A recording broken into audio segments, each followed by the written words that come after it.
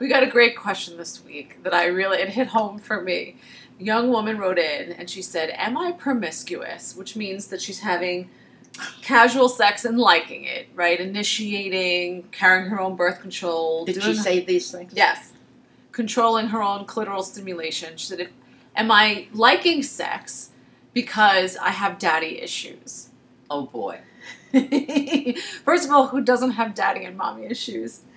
We have parental issues because they've raised us. You know, we all have something.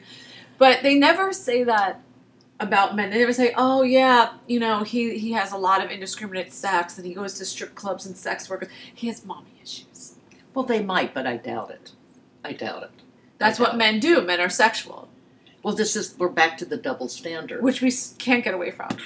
We always come back to it. I know, but we've got to get rid of it. It's that we're all sexual, men and women, boys and girls. We're all sexual. It's where we come from. We come from sex. And of course, kind of our beginnings shape who we are sexually. Yes. But I'm really sick of them always taking women who are sexual and putting them in the victim role.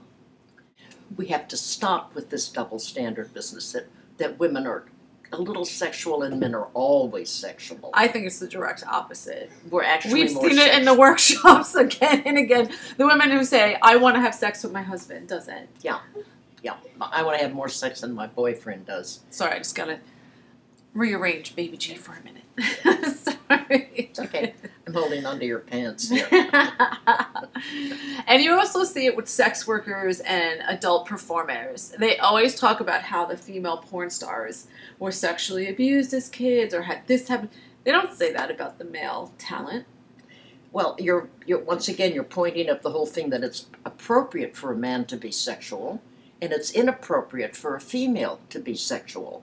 Women should hold off sex. We should want a little bit, maybe. It's only to get the ring, only to make your partner happy. Yeah, yeah, to satisfy your partner. It's pathetic. So, but I think where this comes from is that because we are more sexual, that they keep tamping down our sexuality to create the expectation. Because I remember as a young girl, they always talking about that to create a balance. Oh. Because women are so hypersexual, men are hyposexual. To create the balance, we shift. Exactly. The emphasis. That makes sense. Doesn't it make sense? It totally makes sense. So, therefore, all of this business about women are this and we're chaste and then we have to act out the role. We have. Good girls always say no, and that creates a rape culture.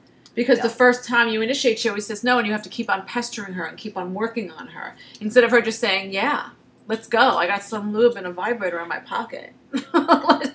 Well, wouldn't that scare the man half to death? He wouldn't be able to. Oh, it has. Oh, it has. I'm ready. Are you?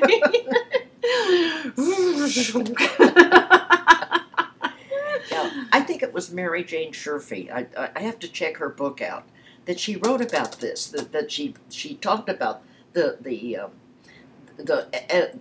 female being so much more sexual and so much more sexually interested and motivated, and we can sustain it so much longer that it was like all of these social constrictions come in to try to make a balance. And it still isn't a balance because... No. because we're capable of multiple orgasms. We're endless. I mean, it's just... And men are trying to live up to being very sexual, and they're really not. My first threesome was with 2 men. And that made sense to me. And I never understood what was always 2 women and 1 guy. It was like, 1 guy is never enough for 1 woman. Honey. Unless the women are going to play, then it makes sense. That's what ends up happening. Always, of course! Always. And then the guy sits there and watches 2 women, which he doesn't mind. Well, I think that takes the pressure off, too. Yeah, it does. So here we are with this insanity of hypersex for men, which is not true. No. And hyposex, less sex for women, which is not true. So I think what we're going to have to do is just fess up. We are more sexual than men, and that we're entitled to enjoy our bodies and our orgasms. And it's okay. Women should have more than 1 husband. We should have several. Yeah. and We they should reverse it. I know. That's what's so funny about it. So why don't we just get real? Women are sexual, and even a little bit more sexual than men. Okay.